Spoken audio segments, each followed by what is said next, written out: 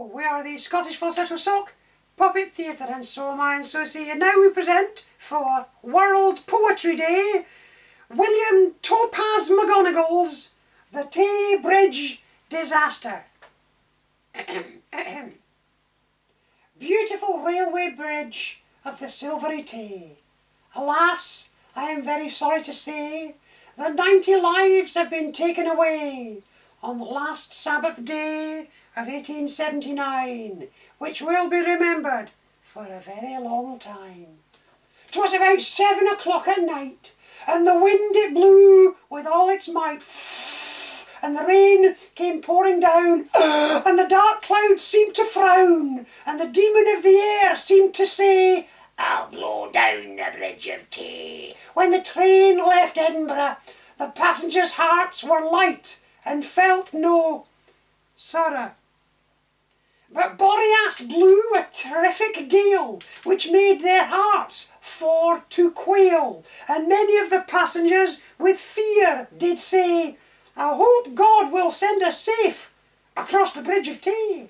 But when the train came near to Wormit Bay, Boreas he did loud and angry bray, meh, and shook the central girders of the Bridge of Tay on the last Sabbath day of 1879, which will be remembered for a very long time.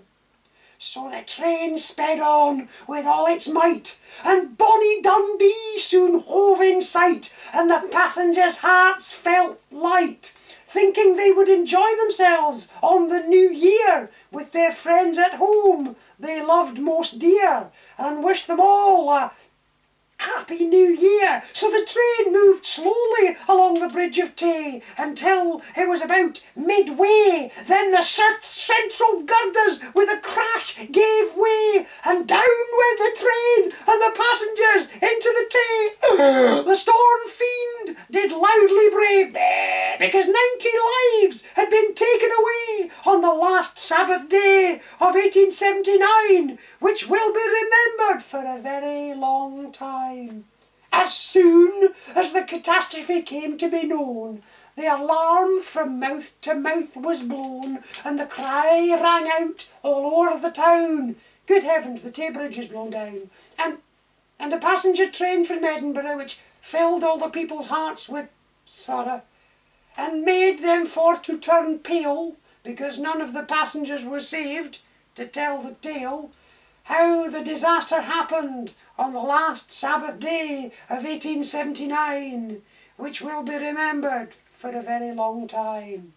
It must have been an awful sight to witness in the dusky moonlight, while the storm fiend did laugh and angry did bray, along the railway bridge of the Silvery Tay. Oh, ill-fated bridge of the Silvery Tay, I must now conclude my lay by telling the world fearlessly, without the least dismay, that your central girders would not have given way, at least many sensible men do say, had they been supportingly on each side with buttresses.